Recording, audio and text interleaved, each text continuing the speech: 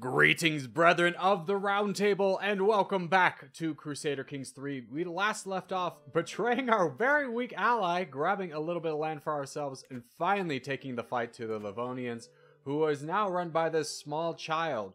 And you know what that means? Where did his parent go? Where's your dad? Why are you running things? Oh, you must have lost that war. Okay, so he's super weak. But I did get a question of why am I imprisoning and murdering off all of my sons? So basically we need to go into the realm tab a little bit more.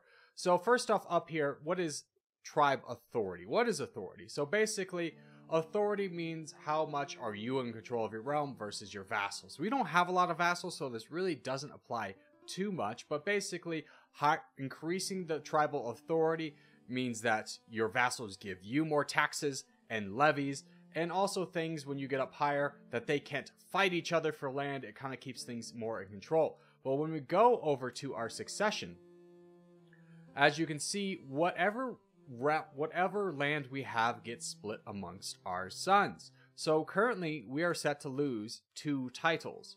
This one right here, and then this one right here, to our second son, which is why I'm killing them off. Now, you can let both sons go to adulthood and then declare war on your brother when you become the new character, but that's kind of a messy thing. It involves wars. It's a lot cleaner and quicker just to get rid of them now.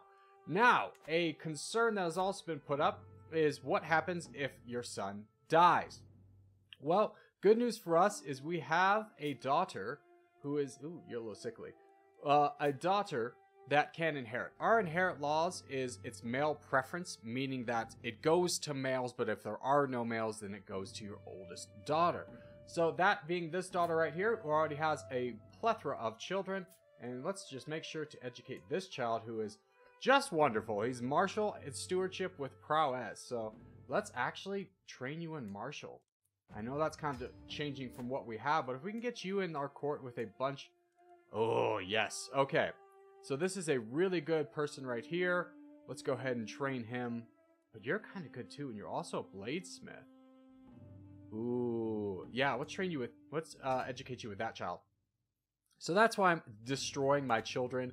Every wimp along the way is just preventing them from basically inheriting tiles that I don't want them to have.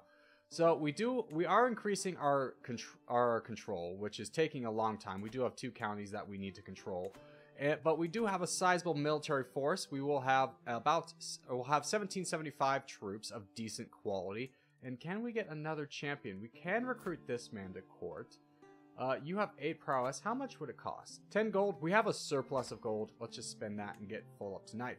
Now, one thing that is a little bit dangerous is our son is also a knight. We can forbid him from serving, but I want him to have a little bit of glory. You're already gout rid, brother. I was just hyping you up about how you're gonna be good. You got gout. Okay. But we will focus in on our own counties for right now. Let's take the fight to this man, because I don't believe I have a truce with you. I do have a truce with you. Tell me about you. You've got 975 troops. You're only allied to your vassal. What can we declare war for? We could subjugate you, which would strengthen us quite heavily in our domain and help us along the way of forming the Kingdom of Lithuania. So let's actually do that. Let's declare the subjugation war. Tell me about your one ally really quick. Oh, it was your vassal. So let's, we need more prestige. Tell me about just capturing a county. We can just do that. This capturing counties, conquering counties only costs piety. We have piety in spades. So let's go ahead and do this while we wait. And hopefully we'll get a little bit of prestige from this war. We're going to take any battles that we can to make sure that we get the prestige from it. We were going to absolutely slaughter this woman. Oh, keep going. Yes, we have so many more commanders. Yes, we're going to catch him here that I'm not even concerned about this fight. As you can see, we have 18 commander advantage. This guy's only got 14. And here's our troops up here. We have 9 champions to his 5. He's got very weak light footmen, which is getting countered. And he has about 100 archers to our 300 archers. So we'll go ahead and let this play out and conquer this person down. She's actually leading the battle, which means we can actually capture her. She actually got wounded from that as well. Let's take a look. Yeah, she's wounded now, so she might actually die. So let's go siege down her capital. Make them bring the fight to us, as they only have 600 troops left. Oh, actually, we're going right to them again for another glorious battle. Let's see if we can capture her this time, as they do have the defensive advantage, and we are able to send them packing. So, great news for us. We win some quick battles. Not too much prestige from this. We need to start raiding again. And I thought I saw that you were in the midst of a civil war. You are no longer in that civil war, so fighting that is going to... raiding you is going to be a mistake. You are also incredibly strong. I'd really love to knock you down, but unfortunately that doesn't seem possible. So 6 months left on this war until we conquer their capital, and that might be the end of it. We might have to do one more battle. And we have unlocked another stewardship, so let's go ahead and do toe the line. This is just for vassals to less likely to join independence factions. Again, we don't have a lot of vassals. I'm really pushing up for tax levy contributions and then administrator, which is great because it gives diplomacy, 3 stewardship, and 5 vassal opinion. Alrighty, so unfortunately we did another battle there. Our Count Chancellor died. Fortunately, we have a champion over here who's got a ton of stewardship. Can we replace anybody else? No, you're good. That's our son. Yeah, we're perfectly fine. Ooh, can we replace you? We can with our daughter. Ooh, that would actually be pretty good. Let's go ahead and do that. Goodbye, good sir. Our daughter is now in charge, giving her a little bit more prestige, and we'll go ahead and start sieging this down as well. Looks like he's coming in for one more battle. This should be ended once we win this battle, as we have the Stark advantage. Oh, we're getting called to war. Tell me about you and your war. So, wait, who is our ally? You're the ally. We're allied to you. You are attacking this kingdom down here. You have about 500 troops. We will join that for the prestige. So let's go ahead and accept that. And as soon as this war is done here, we'll hop in, bring our troops over. We're going to need a little bit of time to rest and recuperate, as that didn't give us any war score. We must have maxed out our war score.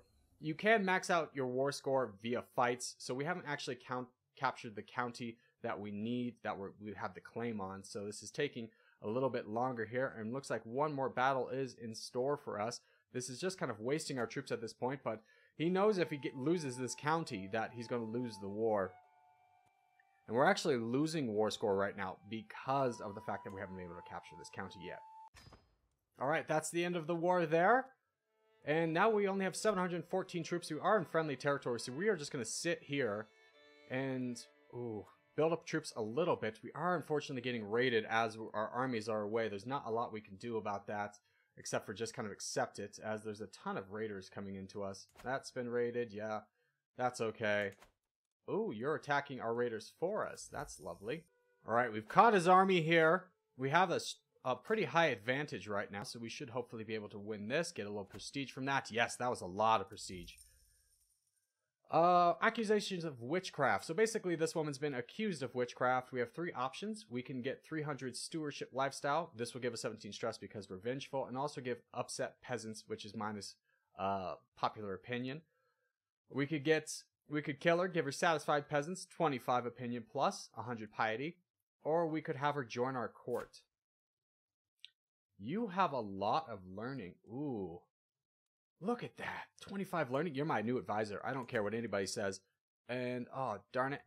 We have to wait to put her in the court, but she's actually going to be really good for us. So we'll continue down this war right quickly. And also something that has come up is we now have a dynasty legacy available. So this is a bonus that goes to all of our family members. So what I typically like to go with is glory. Most of glory is kind of garbage, up until you get to personal scheme power, assertive leader, and max sway scheme. So swaying is making someone like you more, and if you can do 2 of those at once, it helps stop a lot of rebellions. Also a good one is blood. It gives you more positive passed down traits. But for this one, because we are Viking, I'm going to go with House of the Warrior. Gives us 2 prowess to every character and plus 15 knight effectiveness. And there it is. The war is over. We get 75 fame based on our contributions. Wonderful news for us. Let's go ahead and pause this. And we need to take down our armies so they can finally start replenishing. We've also unlocked another stewardship. So honor to serve plus 20%, tax levy, and taxes and levy from our powerful vassals. Now with our abundance of prestige, I'm going to spend it right away and do the gathering halls. This will give us 100 levies plus 0.2 control a month, but more importantly 0.25 prestige a month. If we can build a lot of these, we can just quickly ramp up our prestige, especially when we're small. They all matter. We have a grandson. Ooh, this is our player heir, so this is going to be our next player heir. Didn't you have a trait you were supposed to pass down? You had calmly. You were supposed to give it to my child. Oh, that's unfortunate. Okay.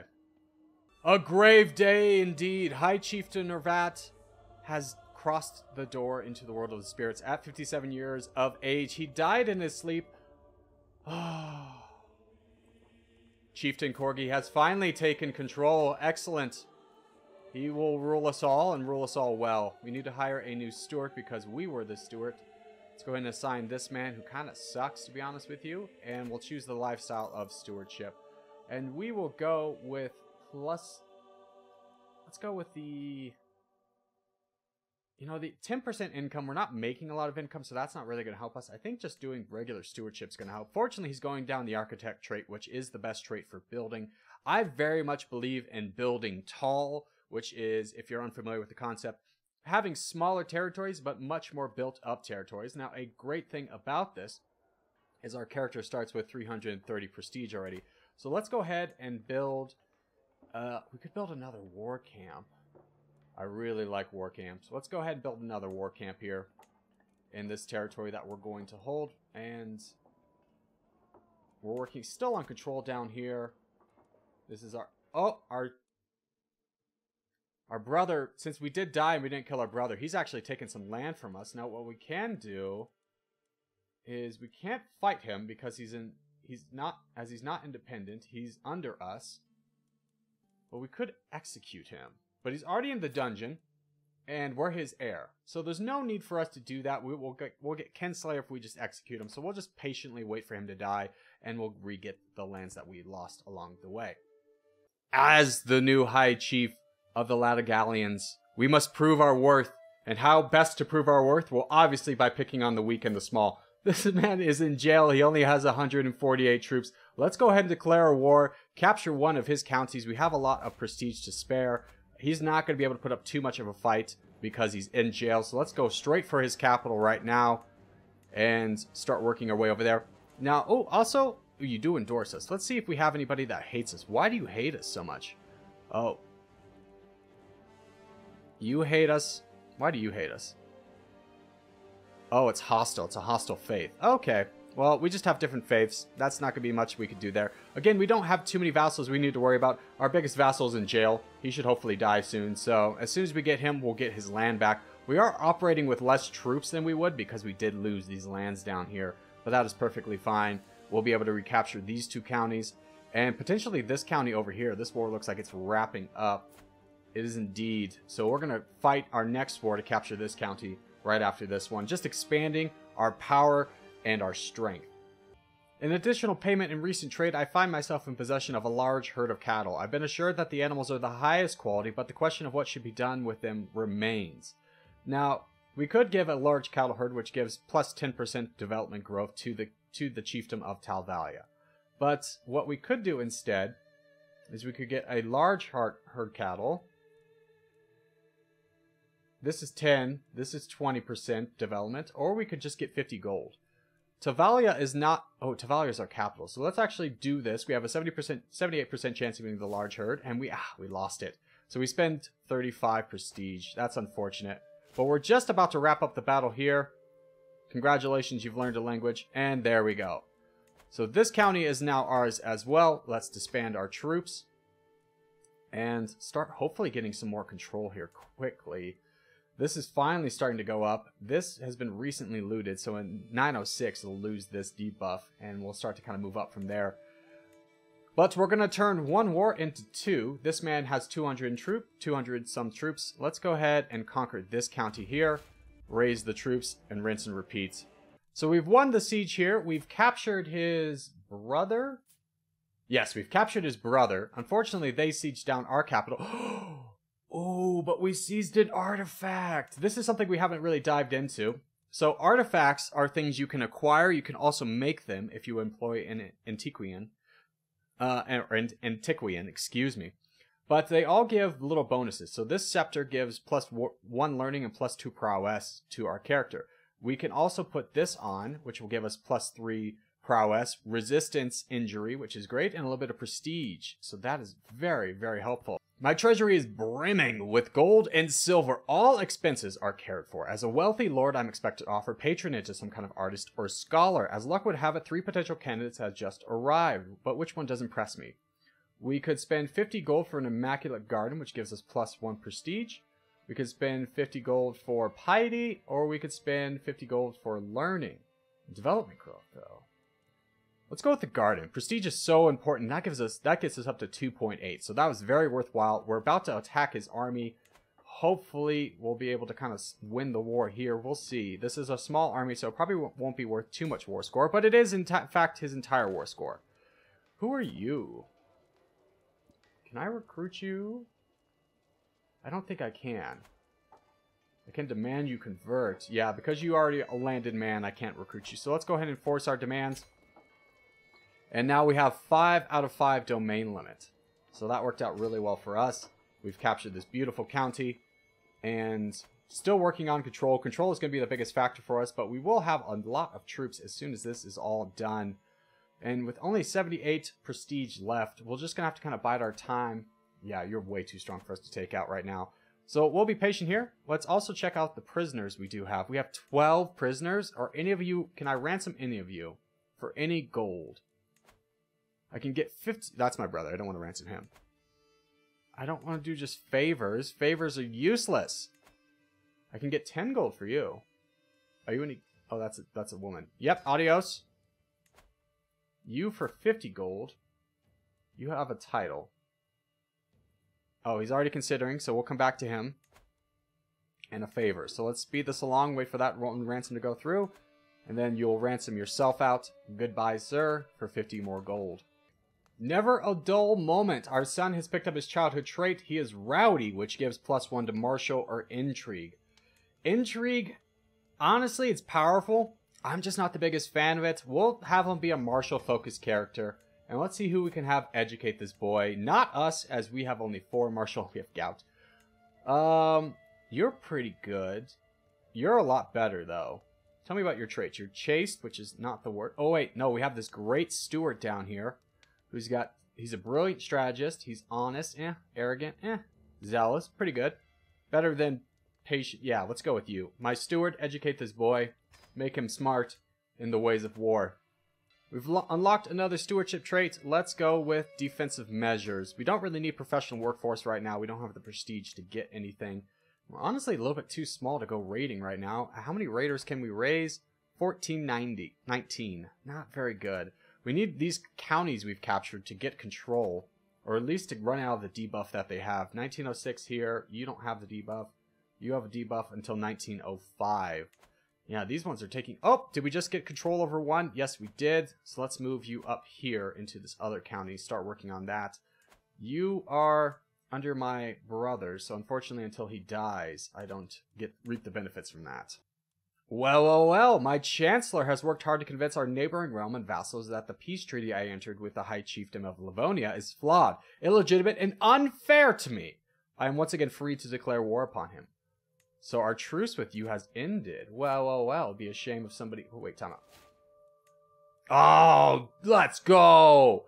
Great news keeps on coming. So our brother has died, which means we now inherit his counties down here, which are all ones that we want.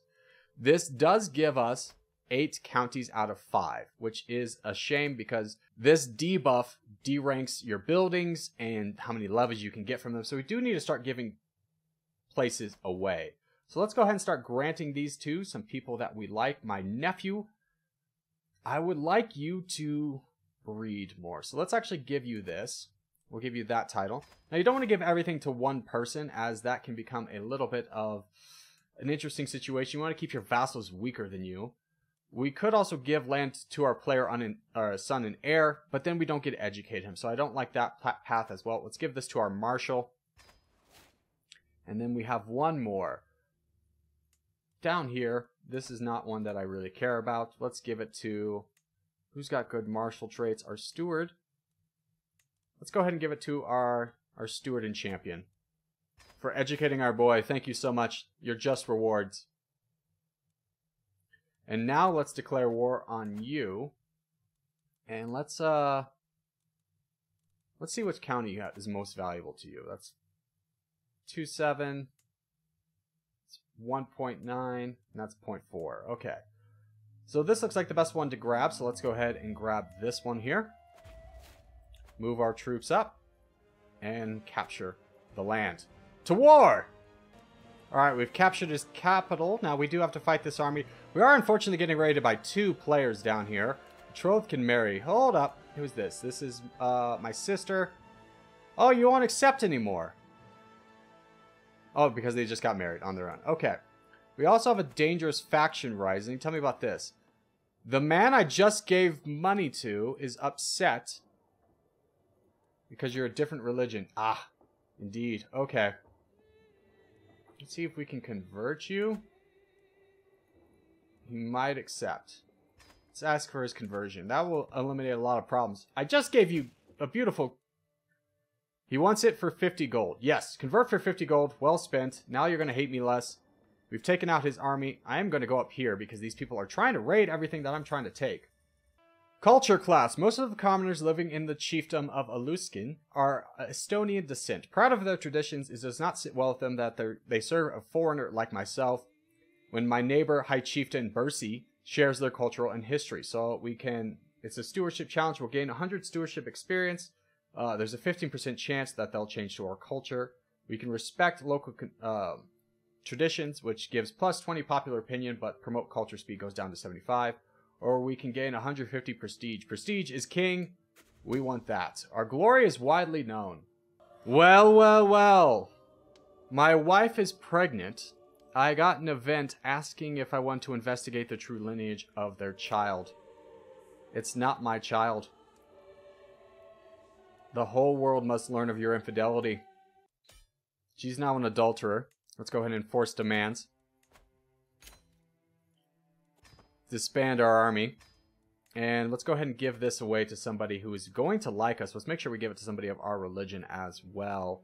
Could give it to our player, son and heir. Still don't want to do that. You are young and pretty good at martial, which will give us more troops out of the land. You'll be...